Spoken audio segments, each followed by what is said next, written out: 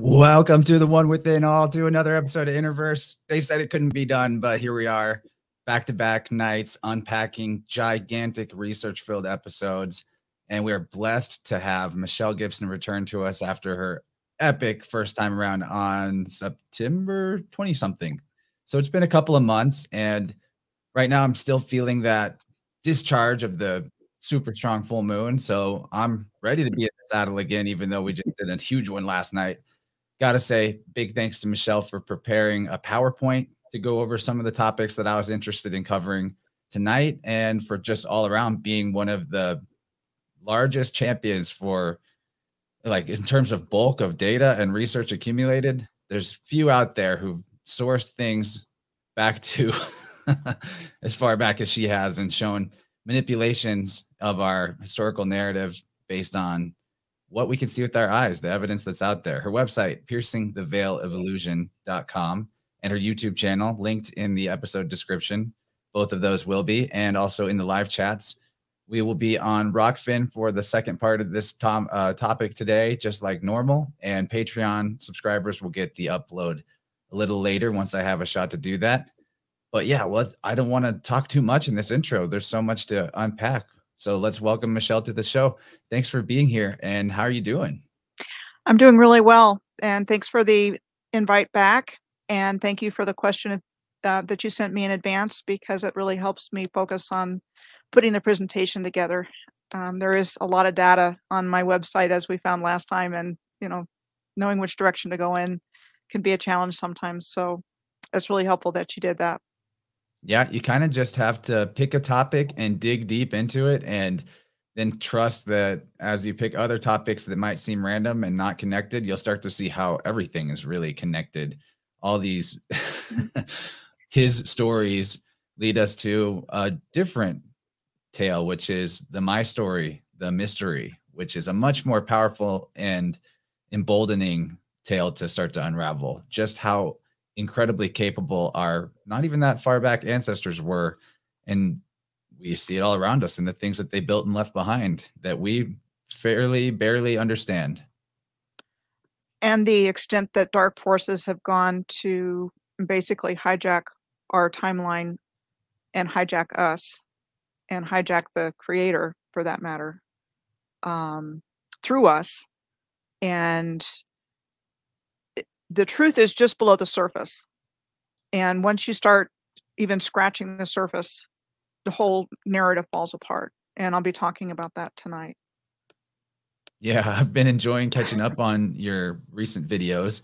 One in particular that I'd like to give a nod to, or there's two now. It's going to be a 3-part series, you said. Mm-hmm. Getting into the, will you introduce that for us? The Old West and shows and candy production and all kinds of things that are monolithic staples of our current world.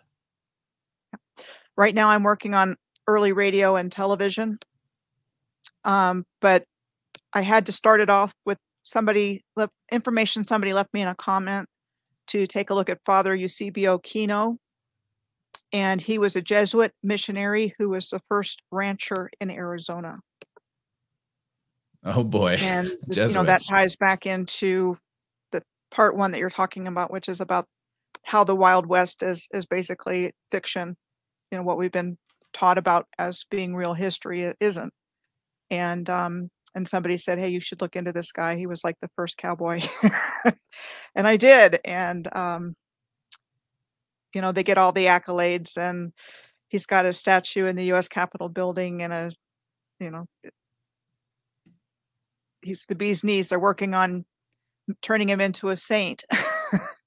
And, that's the process that these cultural heroes that are given to us go through. I mean, they become our heroes, but they're not. Right, in circuses. They're part of how this whole takeover has taken place. The Jesuits are very much in that mix. Yeah, it's always been a Messiah program set up with certain characters.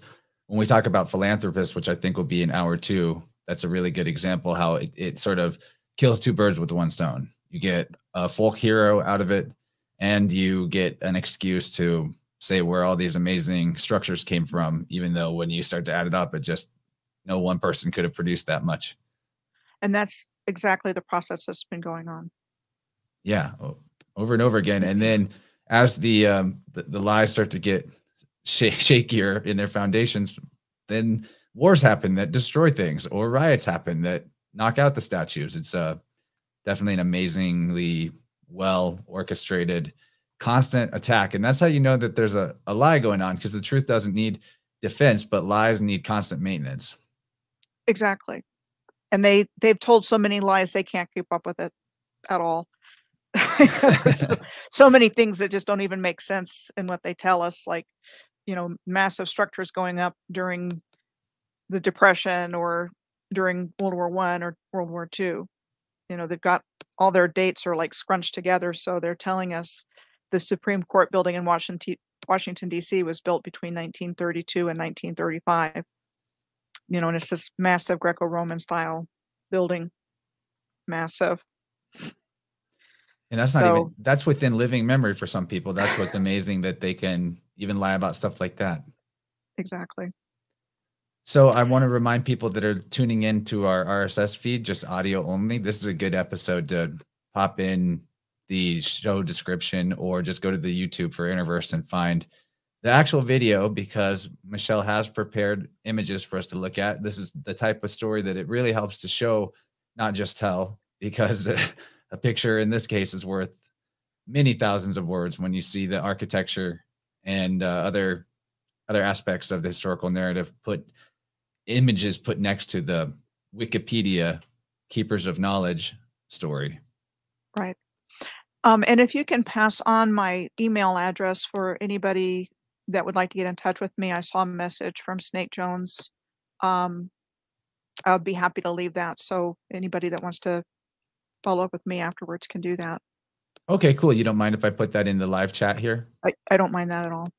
Please Absolutely. Do. I will do that once we get underway on looking at some of your slides. Yeah, I mean, my research has grown leaps and bounds from the information people have given me and pointed me at looking. I started with my own research data points and got to a certain place, and then followed up on other people's comments and suggestions. And I'm just still blown away by the synchronicities of what's coming forward just from that process.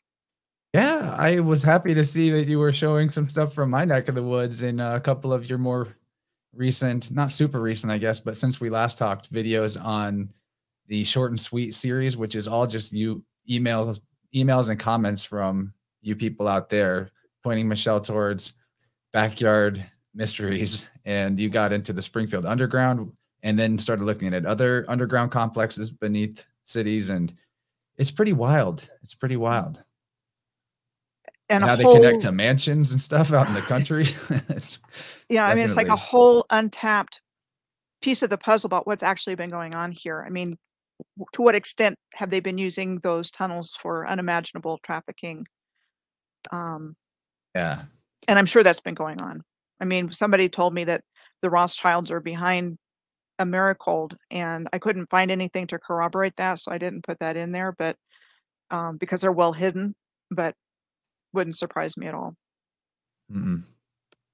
Well, do you want to get underway on some of the slides here? We may have trouble fitting in all the preparation you did, which is fine. I'd love to just talk to you several times. There's no end to interesting things that you discover. Okay, I'm ready to go whenever you are. Okay, so if you just, when I see that you've pulled up the screen that you want to share, there it is. I'll bring it up, and I could even, if it helps, we'll see. I could also make it full screen. We'll see how it looks once you've got it full screen there, but yeah. You see that okay? Yeah, we're seeing this great. So one of the first questions you sent me was, who are the Odd Fellows? And the Odd Fellows are pretty well hidden in the narrative, but I have encountered them in my research. So when I was studying the 7 Salem solar eclipse of 2017, I started my research in Salem, Oregon, which is the state capital, and found a lot of the same kinds of things I'm finding all over the place. But this building, my cat is bound and determined to be in my space when he's not getting enough attention sometimes. I know how that is. So this started out as the Grand Theater in Salem. And the Oddfellows were credited with having built it. And then later it became one of their lodges. And today it houses retail businesses, offices, and a ballroom. And they rent it out for special events.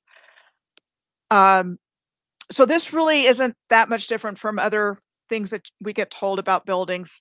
It's typically Freemasons, but the Oddfellows get, credit a time or two. And I think they're very, very similar in their goals. And what's interesting about the Great Theater, the Grand Theater in Salem, is that you can see where it originally had a tower here and not today. That happened a lot. Yeah, you see that time and time again. Sometimes domes removed or spires or especially big bells. Those are often destroyed and taken away. Exactly. So there's more than likely a reason they're doing that in terms of disabling whatever energy function the building might have had on the grid system. That would be my guess as to the primary reason they do things like that, but there could certainly be other reasons. But that's very typical. They change the structure of the building, they take towers off, that kind of thing. And another thing that feels good to add is just about the Oddfellows, which are very, I'm looking at their website right now, and they have 3 tenets of friendship, love, and truth. And under the love tab, it says the historic command of the Oddfellow is to visit the sick, relieve the distressed, bury the dead, and educate the orphan. That last part definitely sticks out. And then under the truth column, it says, be a part of the history and the mystery. So they say that they use rituals, symbols, and degrees designed to elevate and improve the character of mankind. Pretty interesting. Exactly. And so they were a secret society running around the same time that the Scottish Rite Freemasons were getting off the ground, the same time that the Knights of Pythias were getting started, which was during the Civil War. And I'll be getting into a number of things about the Civil War in this presentation tonight, in both this part and then in part 2. And that was something that I had chance on my notes to tell you, is that when you have a command like visit the sick, relieve the distressed, bury the dead, and educate the orphan, who are they talking about? And with all of my research, I've come to the conclusion that there was a mud flood of some kind. The 19th century was a reset century when they were digging a lot of the infrastructure out and then making it serviceable again. I think we were a mess. I think humanity was a mess. I think the elites were probably doing pretty well, living well, kind of like they've been doing these days. But I think in general, humanity was not in good shape. And they were bringing in a lot of distilleries and breweries during that time, like starting around the 1830s. Especially, they were setting up shops, setting up the financial system. But why were there so many orphans? Where were all these kids coming from? And I think there's a number of reasons for that. And that's where you get into repopulating the earth and infantoriums and orphan trains and things like that. Now, I also want to add some word magic that's in that Oddfellows creed, if you will. It says relieve the distressed. All right, so one thing that to relieve somebody could mean is to take something from them. I relieved you of your possessions, your goods.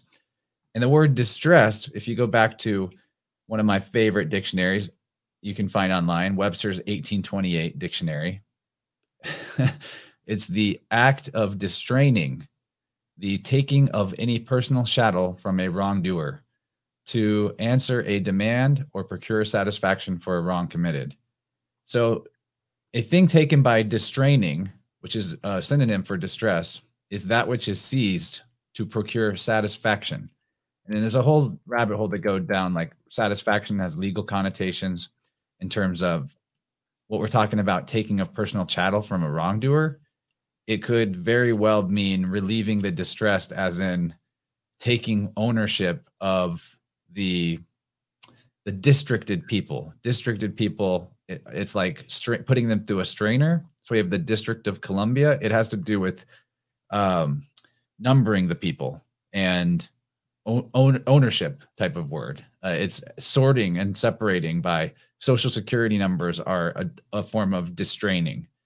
So relieve the distress. It also means, in an occult sense, especially going back to the time when these orders were more highly active, it's talking about, also potentially talking about taking ownership of the numbered people in some way, or relieving them of their possessions. Very interesting.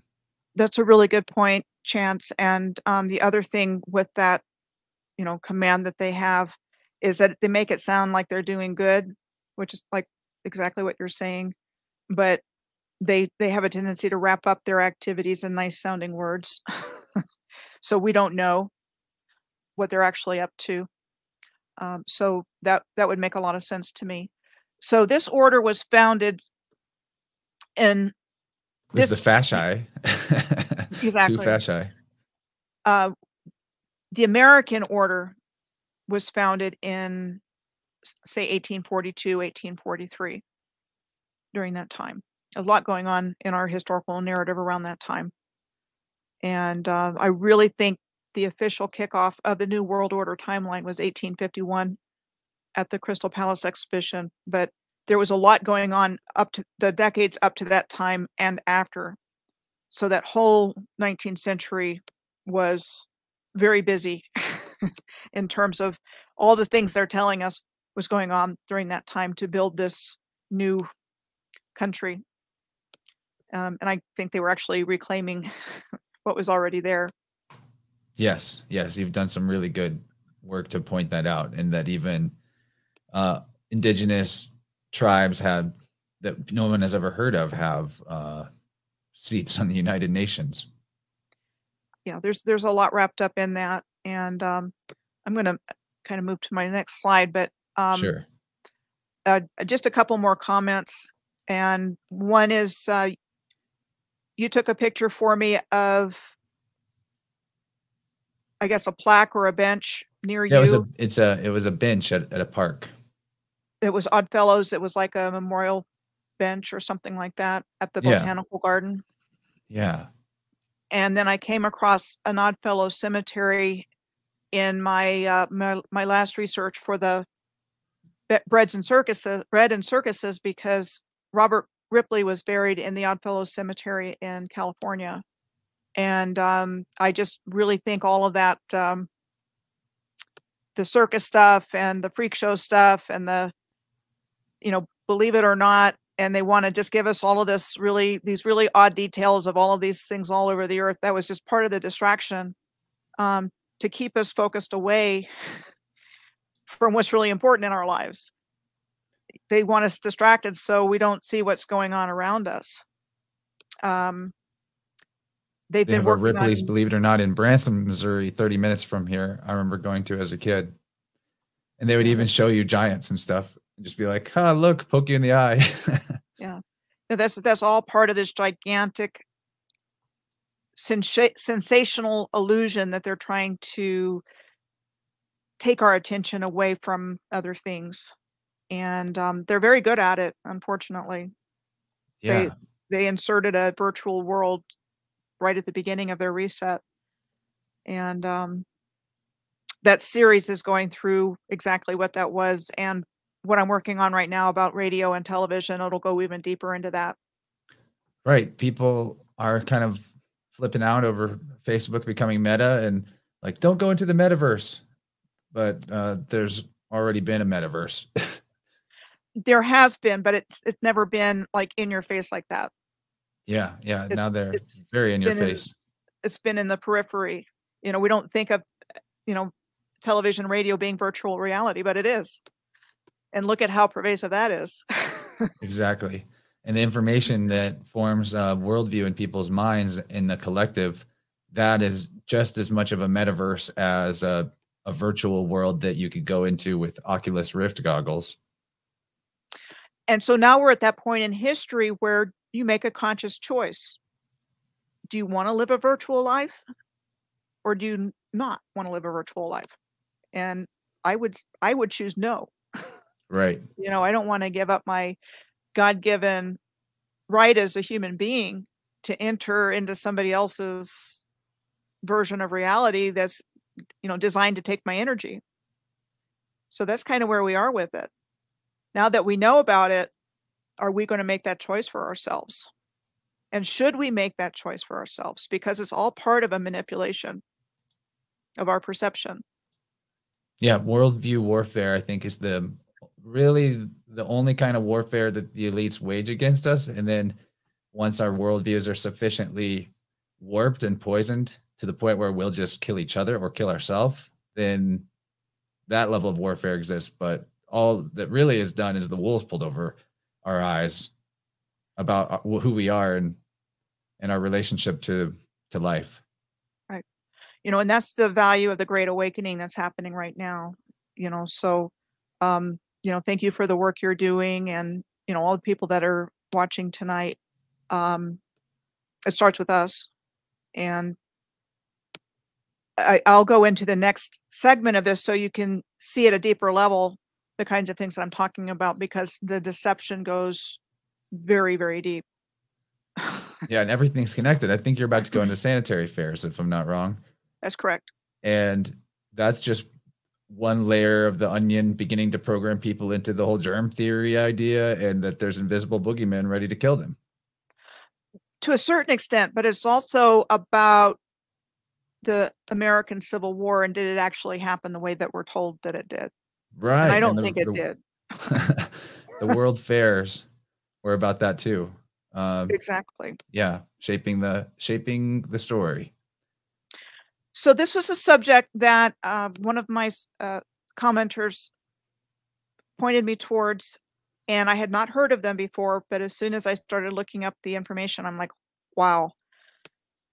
So sanitary fairs were held by Northerners, so we're told, by the during the American Civil War as a fundraiser for the many needs of Union soldiers, including health.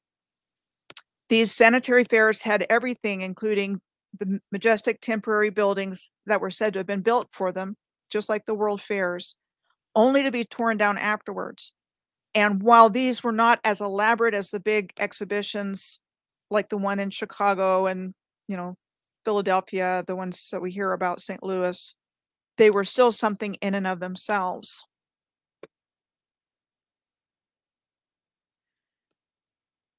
So there was this agency called the United States Sanitary Commission. It was said to have been formed to raise money, and that these fairs were fundraising events held to support this agency. It was a private relief agency with the mission of supporting the sick and wounded soldiers of the Union Army, and it was created by federal legislation on June 18th of 1861.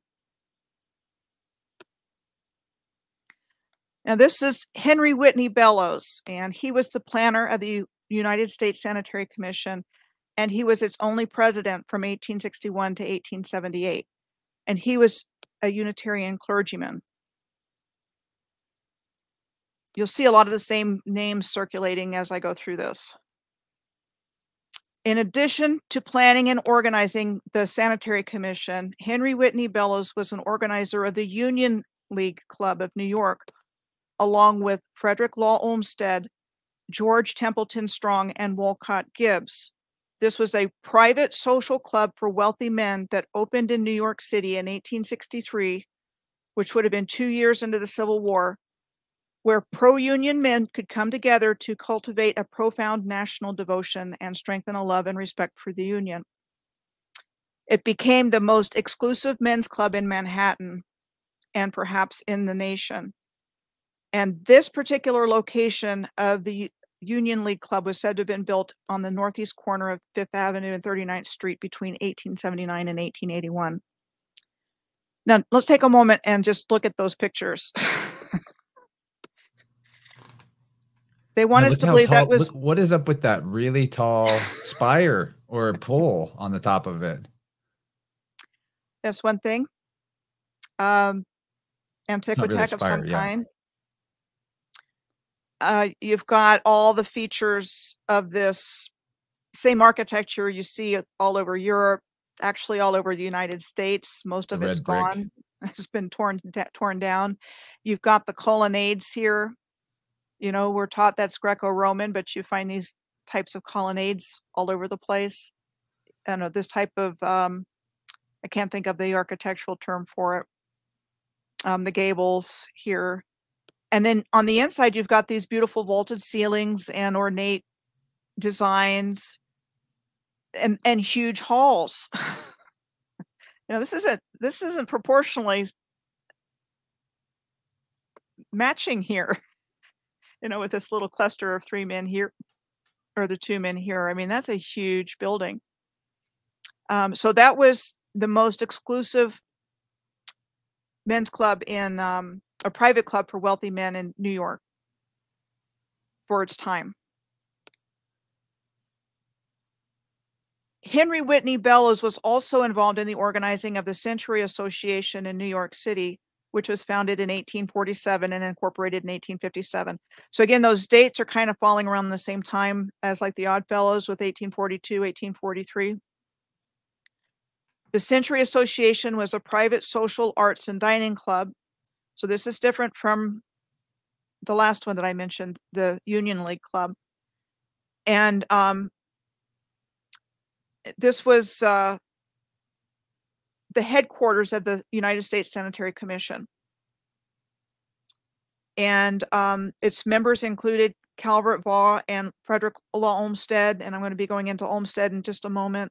And they're credited with Central Park, among other things. Beaux-Arts architects like Carrera and Hastings, McKim, Mead, and White. And you see these names come up over and over again when you're looking at the details of this architecture from the time period that we're talking about. The first executive secretary of the United States Sanitary Commission was Frederick Law Olmsted.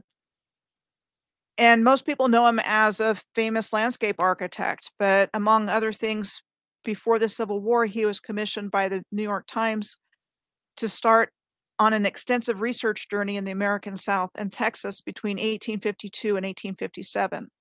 So he sent these dispatches in 3 books, and they were all published in one book from like,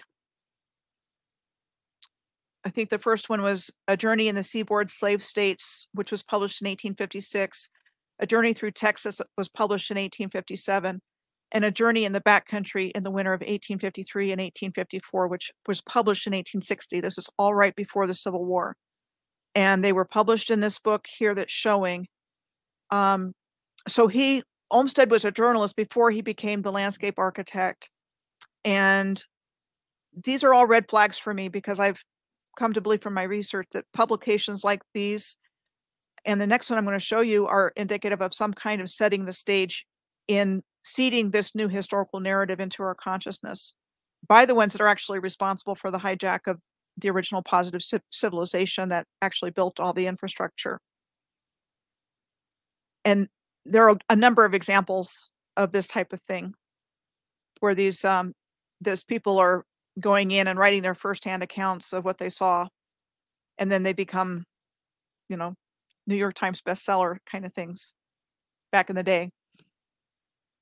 And then I have the same question about another founder of the United States Sanitary Commission and the Union League Club, and that was George Templeton Strong. So he was involved in both, and he was a lawyer and diarist, and he had an over 2,000 page diary that was said to have been found in the 1930s that contained his personal account of life in the 19th century, particularly between 1835 and 1875, including the American Civil War. I find it interesting too that sanitary wasn't even a word before they came up with the Sanitary Commission. Did some digging really, on that word. Mm-hmm. it really makes you wonder. And this was said to have been based on the British Sanitary Commission, and that was how Florence Nightingale got her start. And during the Crimean War, and that was in the period of time right before this. So that would have been like the decade right before the time period that we're talking about in the United States. So the United States Sanitary Commission operated 30 soldiers' homes, lodges, and rest houses for Union soldiers that were traveling or wounded, most of which closed right after the war. And they were responsible for setting up and staffing hospitals during the war. So this is what looks to be the mud-flooded building of Camp Nelson, which was one of their camps. And you can kind of see, the signs of the mud flood are here, where you've got the unlevel ground. It starts to go up, and then looks like it is covering what might be entrances or windows here. It's just this really uneven appearance, like there's something more going on. And why would you build that way in the first place if there wasn't something going on there? And then the road here looks pretty muddy or dirty. And a few guys working around here. So just lots of questions about that. But I really have questions about the next building, which is the pension building. Take a look at that. Guess when they built that? I think it says 1887, but there's a little StreamYard bubble there over it. You can click hide on that and it'll go away without stopping your share, though. Thanks. All right. Said to have been built in 1887 with horses, I guess, to process and administer all of the pension requests from veterans. Yeah, because the reconstruction process they tell us about after everything got obliterated in the Civil War, that wasn't too expensive or anything, so they just went ahead and built stuff like this too to pay for pensions. You get the size of it, the size of the columns compared to the people in it. You've got these colonnaded levels going on here. They remind me of the aqueduct in Segovia, Spain, or Seville, Spain, that's so famous with the different archways. You've got a fountain in here. You got a fountain out here. This is the one of so many examples of the types of architecture that we're looking at and saying, you've got to be kidding me. And really, until the internet age, we didn't have the resources to go and check all this stuff up, and that's how the story got perpetuated. Oh, okay. Well, they built this in 1887. Yeah. All right. Pretty. Without even questioning whether that was possible, given what else they tell us in the narrative, which is that we didn't have that kind of technology.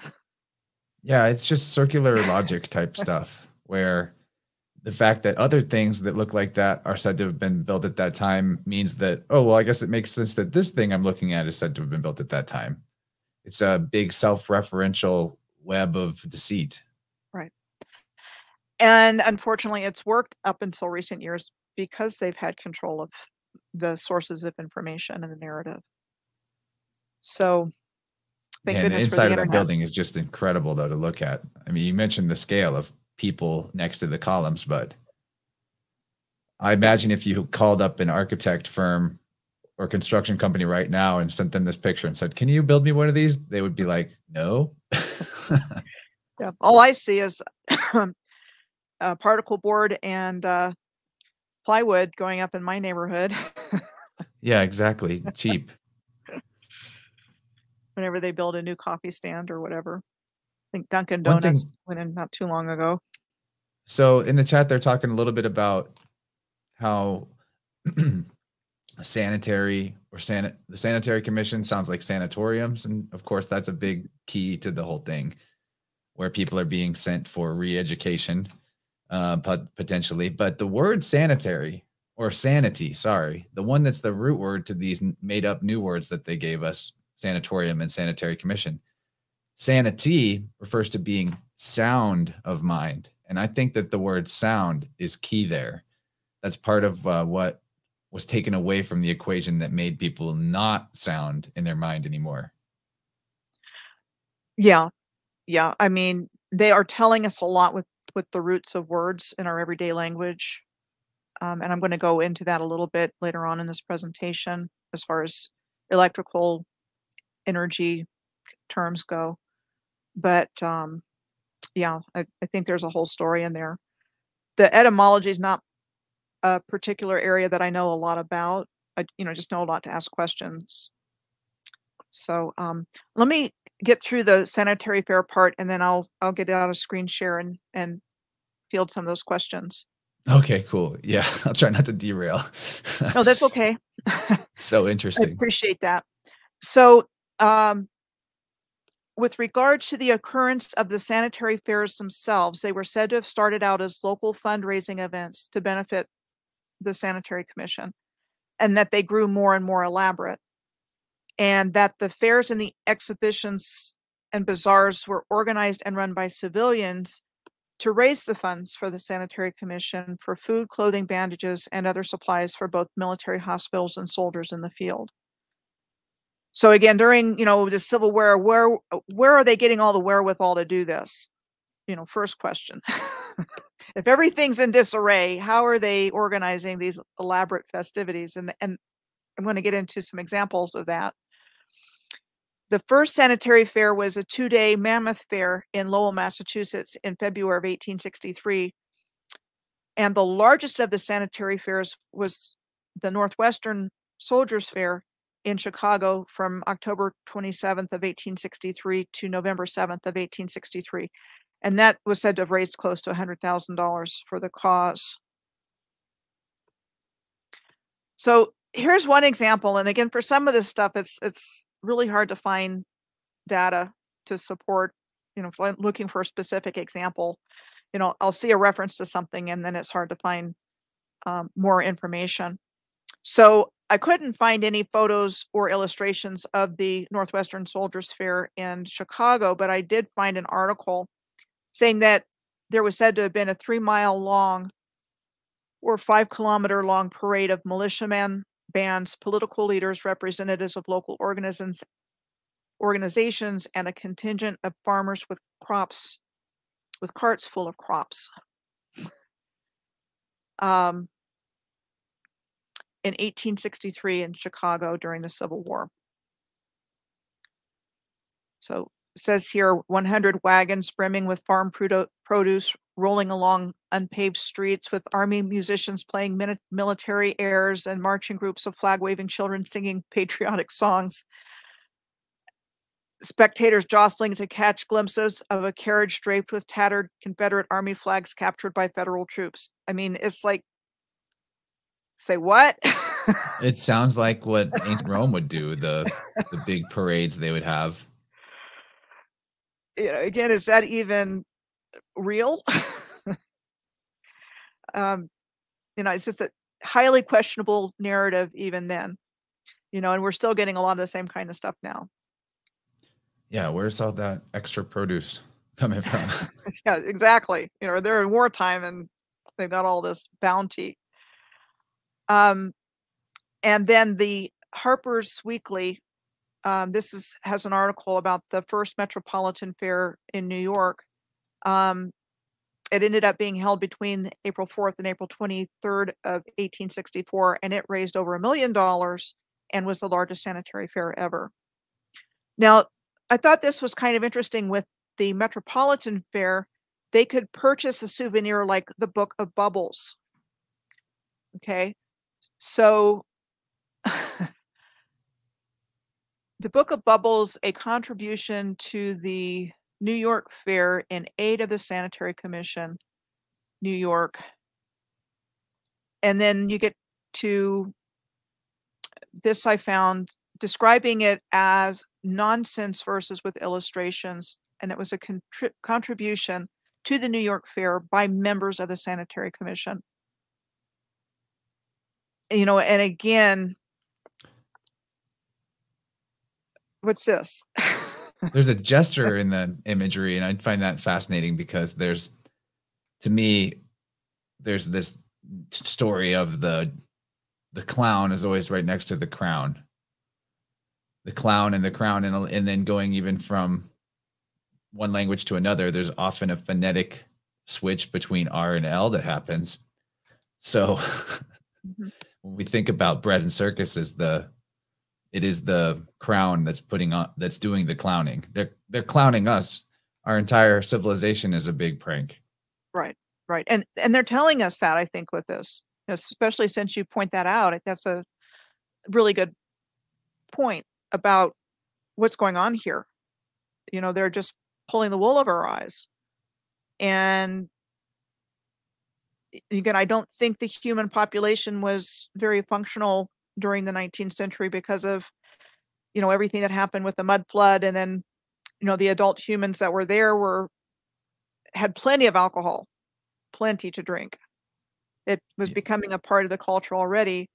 And then you see in old cartoons when a character is drunk, there's bubbles coming out of their mouth. That's like a cartoon way to depict drunkenness. Yeah. So, there's a lot of things hiding in plain sight. And you really have to look at it critically and think about it critically. Because on the surface, it's be like, so what? But there really is meaning to all of this. And not just here, but in a lot of other things where they're telling us. I mean, they have to tell us what they're doing, but they haven't been telling us that they're telling us. And this is one of the ways they think they've been getting away with it. I don't think they will get away with it, but that's how they've been skirting the requirement.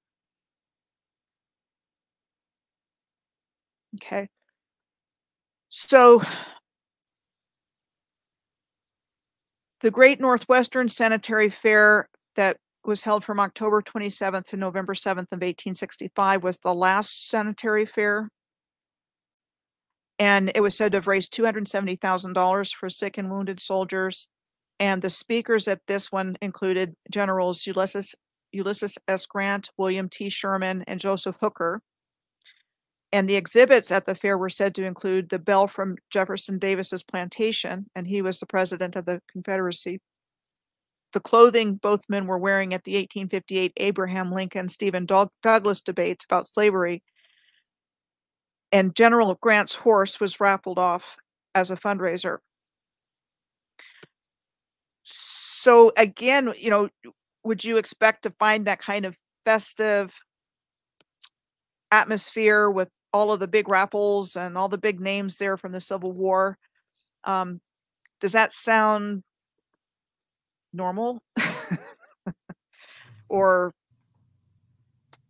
it seems very strange. It does sound staged. Yep, staged is a good word. They're putting a show on.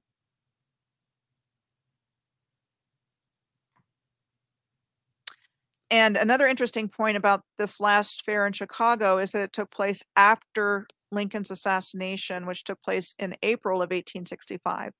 So they had this commemorative medallion for the Chicago Sanitary Fair that was specially minted for it in 1865.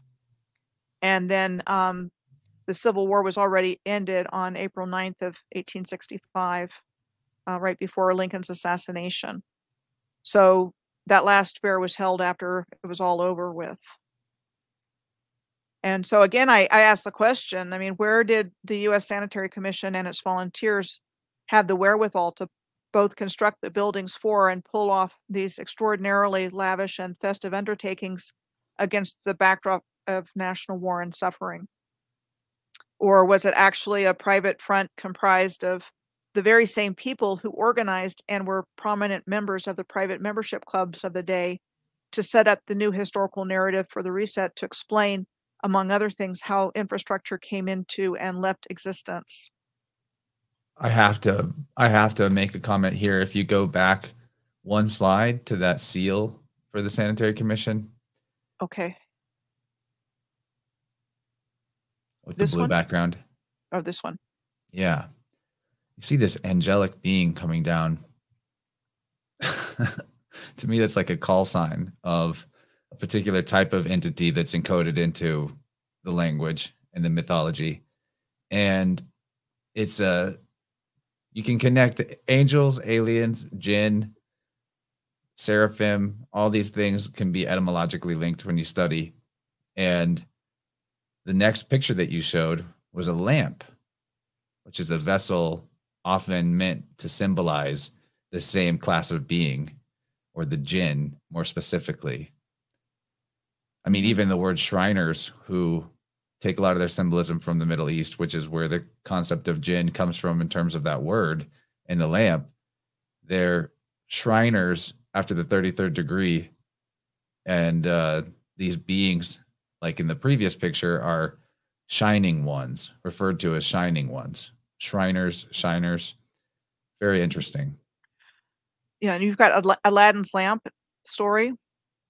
But another thing that's interesting to point out is this: what this cannon is doing here is kind of pointing down, but then you have two little kids on this side. Orphans, perhaps? So you've got more orphans going on here. So let me go ahead and stop here for questions. Yeah. Before I go on. Well, there's sure a lot of amazing stuff being said in the chat.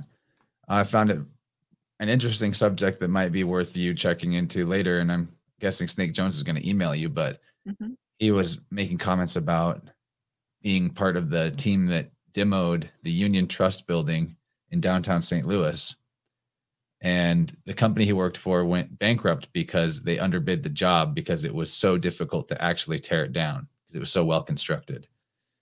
And there were griffin lions on the building. And he said, this is the interesting comment here, underneath the griffins or underneath something is a Masani level roof. He peeled off the roof to discover a glass ceiling.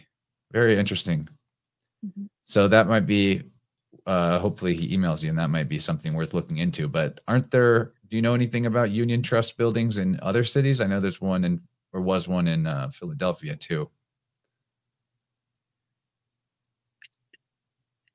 And, in terms of this massive, colossal masonry, that was all over. Yeah. If that's what you mean. Yeah. So that organization doesn't ring a bell. That might be another one worth investigating, I guess. Yeah. I just found it all interesting that all of these same elite people were part of the same social clubs. And I really think they were doing all the planning for this fake story that they gave us.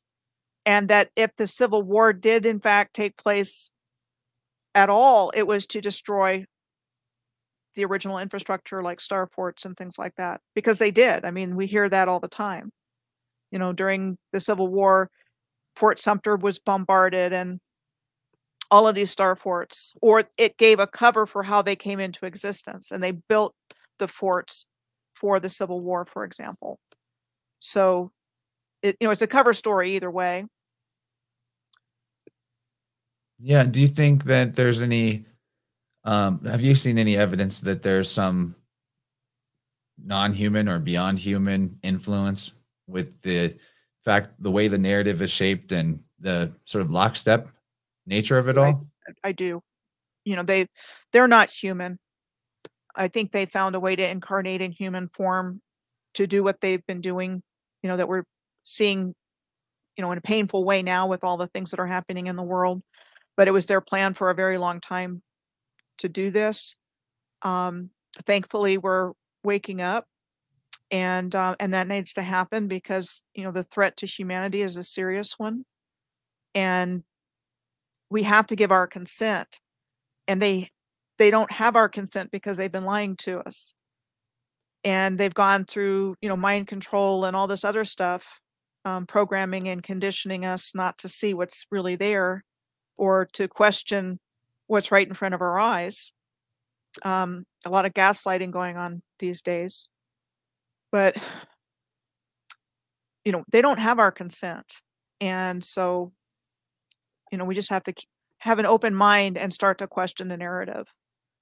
Because they can do anything they want to with the narrative. But when you really start looking at the details and you start looking at the solidity of the architecture, or could they have built this when they said they did? Those are all serious factors to look at. Just because they said they built something in a certain year doesn't mean they did. It means they were well organized and got all the paperwork done. Yeah. Yeah.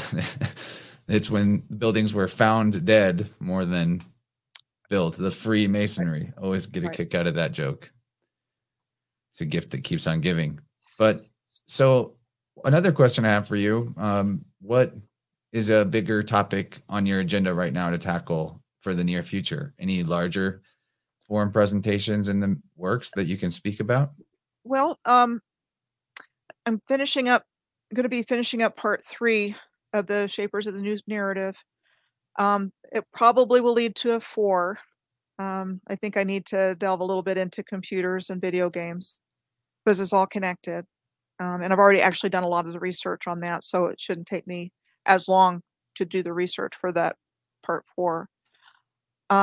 Another thing that I want to do is, as soon as I have a chance, is to really look more deeply into the Great Lakes of not only the United States, but also the Great Lakes region of Africa, because there is a Great Lakes region of Africa called the same thing. And that's been on my mind for a while, to do a deep dive into both of those places, because they've just told us so many lies about our history. And this was a worldwide civilization, so it's on every continent. My mind is going in a couple different directions. It's like, do I talk about non-humans or do I talk about babies and orphans? I think I'm going to go with the latter for the next question, because before we got on the air, I was telling you a little bit about this big placenta research episode that we got into last night. And one thing that we see in common with this previous era is potentially artificially lab-grown human beings, right? That I wonder, because of the infertility going on right now, if we're seeing the preparations being laid for another exact same reset rollout type of scenario. They may be have been laying the foundations for it, but again, I'm gonna just hold out hope and that's not going to happen. That is not going to happen that way they planned. Have they planned that? I have no doubt. And when you first started talking, the first thing that came to mind was, think of the movie The Matrix as a documentary.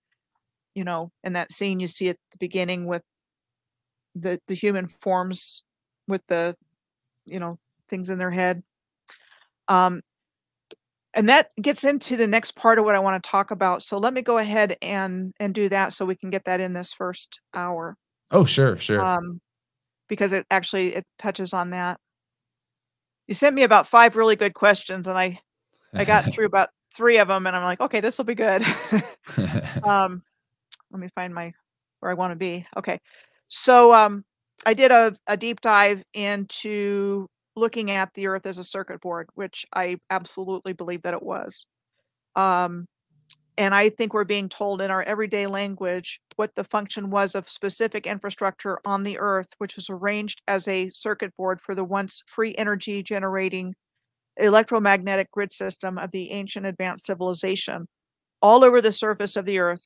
And I believe this existed up until recent times, and we're still using much of the enduring and sophisticated infrastructure of this advanced civilization in the present day. I think the energy companies and everybody are getting have gotten rich off of ancient technology. And I think the original civilization was destroyed by a deliberately caused cataclysm within the last couple of 100 years. And that most of the incredible infrastructure has been deliberately destroyed ever since then and into the present day. So again, this is just a picture of a circuit to give you a comparison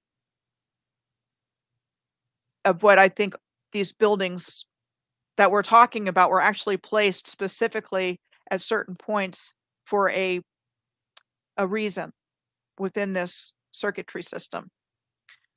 And here's a good picture of what I think happened. Some kind of mud flood scenario that could have been caused any number of ways. It could have been frequency weapons. It could have been energy weapons. They could have been nuclear weapons. It could have been an earthquake. And even today, earthquakes at a high enough magnitude will cause liquefaction. So you can see pictures of that or videos of that on YouTube.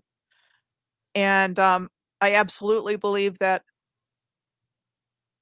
the original civilization built all the rail systems. So you see that here, you know, they're the mules pulling along whatever these guys are on. And they're just trying to get it dug out, I think, until they can get it restarted. And I think, again, I think that was going on during the 1900s or 1800s and maybe even into the 1900s.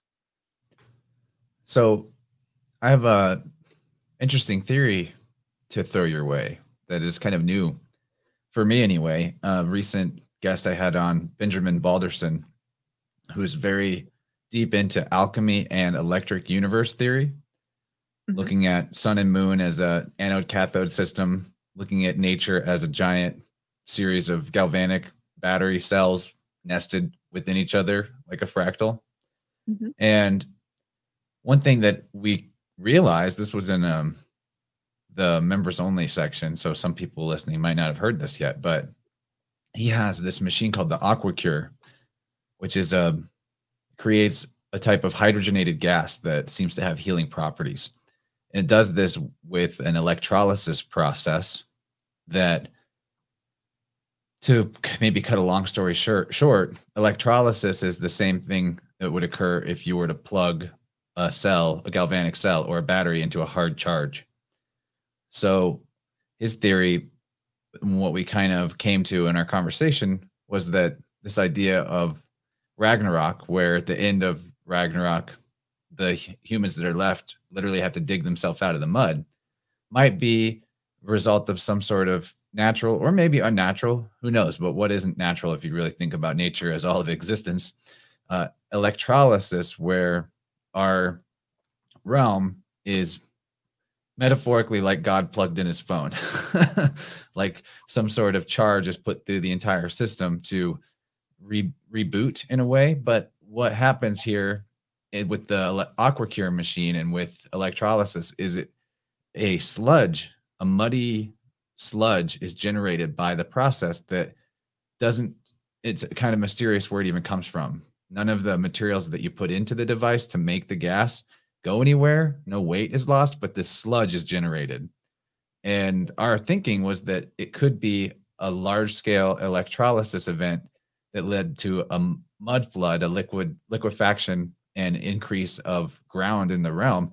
And there's even old spiritual scriptures about this, like Zoroastrian texts about the gods giving mankind more land because they were too crowded.